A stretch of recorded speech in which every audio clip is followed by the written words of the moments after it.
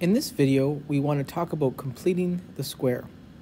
When you're completing the square, what you're trying to do is it allows you to go from a quadratic in standard form to a quadratic in vertex form. So to go from standard form to vertex form, we're going to introduce the technique known as completing the square. Okay, so for the first question here, I have a quadratic in standard form. What you do is you first identify your b value. So in this case here, my b value is 2. You take your b value, you divide it by 2, and then you square it. You always divide by 2. All right, you always take your b value, divide by 2, and square it, in which case we get 1 squared is 1. So now what I'm going to do is I'm going to take this number here, I'm going to add that number and subtract that number, and I'm going to put my plus 4 back down. So notice I'm just putting everything else back down. So what I've done here is I've wrote my x squared plus 2x, and I've identified my b value. I've divided by 2 and squared it, which gave me a 1. You add and subtract 1. By adding and subtracting 1, you're not changing the question at all. But as soon as you do that, every time, these three terms will always be a perfect square. What will this factor into? Well, this is going to factor into the square root of x squared is x, the square root of 1 is 1, and the sign is the same sign that you'll have here. This will be a plus. And notice you can quickly check this. You square the first, you get x squared. First times second times 2 gives you 2x. Square the last, you get plus 1. And then you just collect like terms. So in this case here, negative 1 plus 4 is positive 3. And now our equation is in vertex form. So you see we went from standard form to vertex form by using this method of completing the square. Again, it starts with identifying your b value, dividing by 2, and squaring it. All right, let's take a look at our next example here. So again, I have a quadratic in standard form. I want to put this in vertex form. So I'm going to identify the b value. In this case, the b value here is 12.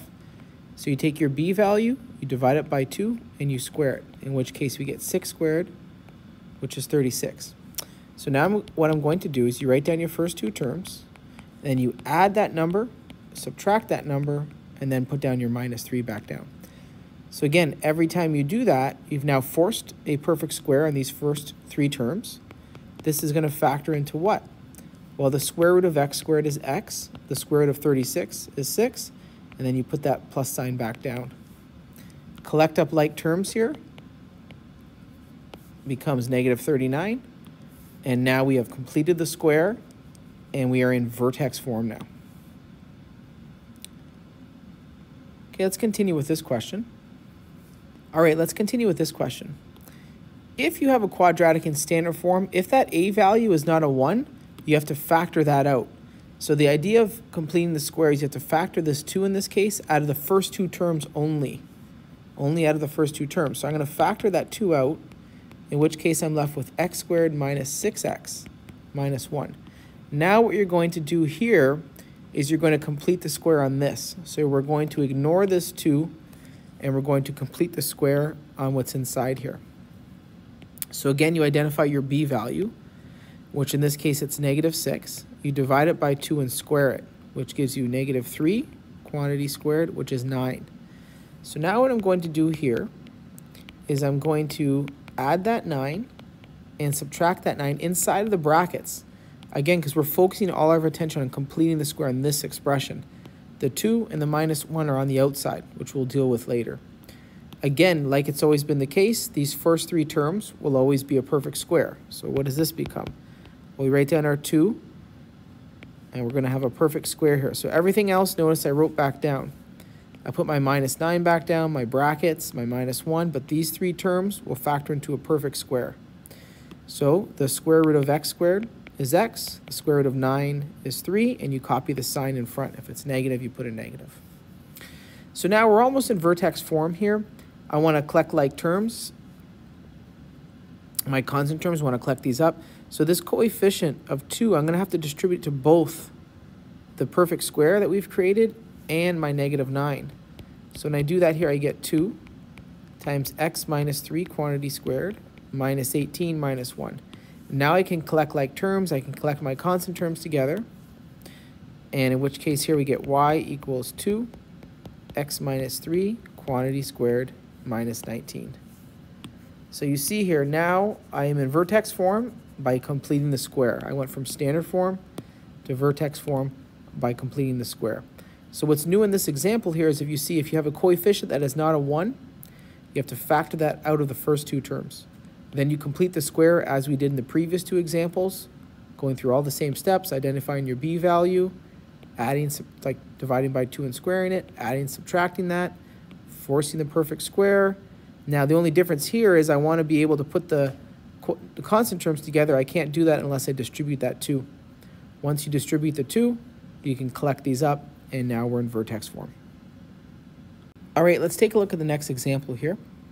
If you notice here, the leading coefficient is not a 1. So I'm going to have to factor that out of the first two terms. Now you'll notice here there's no c value, that's just a plus 0. So I'm going to factor that 5 out of the first two terms. And now we're going to focus our attention on completing the square of this inside term here. So we identified the b value, in which case the b value is negative 2. Divide by 2 and square it, which gives us 1. So I'm going to add and subtract that number inside the brackets. So this is going to be x squared minus 2x plus 1 minus 1 plus 0. Now again, every time you do that, these first three terms will always factor into a perfect square. So this is going to be 5. So I'm going to write this all back down. Notice I'm writing down everything I'm not touching.